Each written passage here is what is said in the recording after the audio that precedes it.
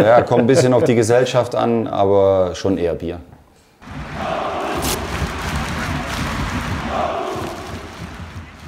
Seit Anfang des Monats ist Marco Rose unser neuer Cheftrainer. Da freuen wir uns sehr drüber und er ist heute zum ersten Mal bei mir. Herzlich willkommen, Marco Rose. Marco, schön, dass du da bist.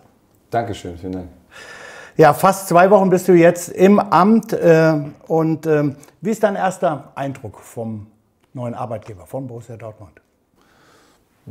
Mega positiv, muss ich sagen. Wir sind als Trainerteam hervorragend aufgenommen worden. Sehr, sehr freundliche Menschen, haben es uns sehr einfach gemacht, uns zurechtzufinden, uns direkt wohlzufühlen auch. Toll organisierter Verein, viele Leute, die anpacken, viele Leute, die helfen. Ein paar Fans habe ich auch schon auf dem Weg nach Hause draußen gesehen. Also wir fühlen uns wohl. Ja, dann die Stadt ist öfter mal schwarz-gelb. Habe ich schon gehört, ja. Ich habe natürlich mich informiert und eine Menge gehört. Ja, ich freue mich drauf. Auf der ersten Pressekonferenz hast du die Bedeutung der Fans auch angesprochen. Du hast gesagt, du hast sie getroffen. Hast du vielleicht auch schon getroffen beim Tanken, beim Metzger, beim Bäcker, irgendwo, wo sie gesagt haben, ach, Trainer, schön, dass du da bist. Ja, so viel war ich dann doch noch nicht unterwegs, aber klar, den einen oder anderen Kontakt hat man und auch da sehr, sehr freundlich und wohlgesonnen. Ich hoffe, dass das natürlich so bleibt. Dazu müssen wir allerdings auch mit guter Arbeit und Leistung am Platz dann natürlich beitragen. Ich glaube zu wissen, was hier möglich ist. Ich glaube zu wissen, was man für eine Euphorie entstehen lassen kann, wenn man guten und erfolgreichen Fußball spielt. Dafür stehst du ja. Ja, für erfolgreichen Fußball brauchen wir auch ein Quäntchen Glück, aber ich glaube, in erster Linie wird es wichtig sein, dass wir uns einen Fußball erarbeiten, mit dem sich die Leute identifizieren können, zu dem sie gerne ins Stadion kommen.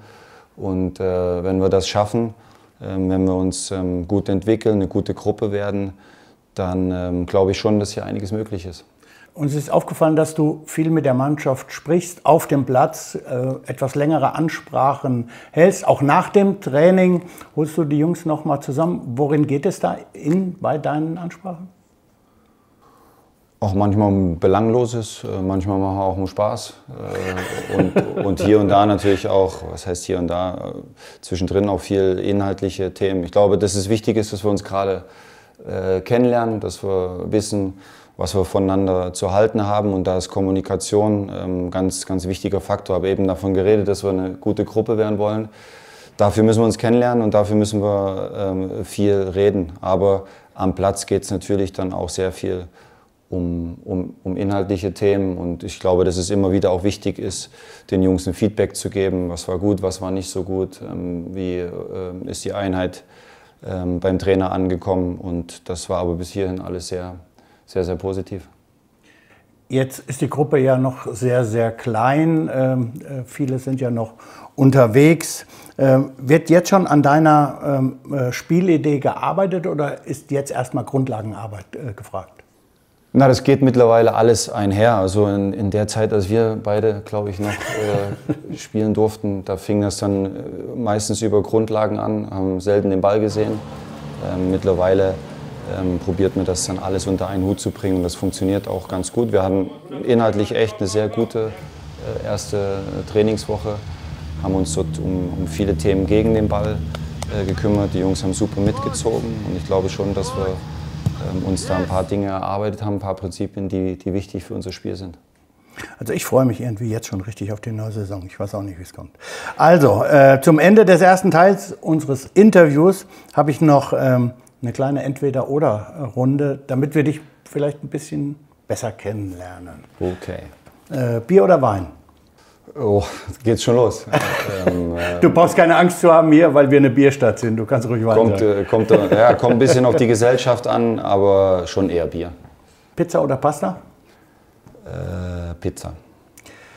Urlaub in den Bergen oder am Meer? Ich habe ein paar Jahre in den Bergen jetzt gelebt, habe das lieben gelernt, aber ich brauche eigentlich grundsätzlich immer Wasser und deswegen Meer. 1:0 oder 4:3? 4:0 wäre top. Genau. Aber ich glaube, ich weiß, auf was du hinaus willst. Natürlich geht es immer auch ein Stück weit um Spektakel. Aber am Ende sollten vor allen Dingen wir immer ein Tor mehr geschossen haben als die anderen. Das ist das Entscheidende. Spieler oder Trainer? Spieler war ich, mäßig begabt. Trainer bin ich und dort versuche ich richtig gut zu sein und gut zu werden. Ja, erst schon mal vielen Dank für den ersten Teil des Interviews. Haltet bitte die Augen offen. In den nächsten Tagen kommt der zweite Teil zu euch in die Wohnzimmer.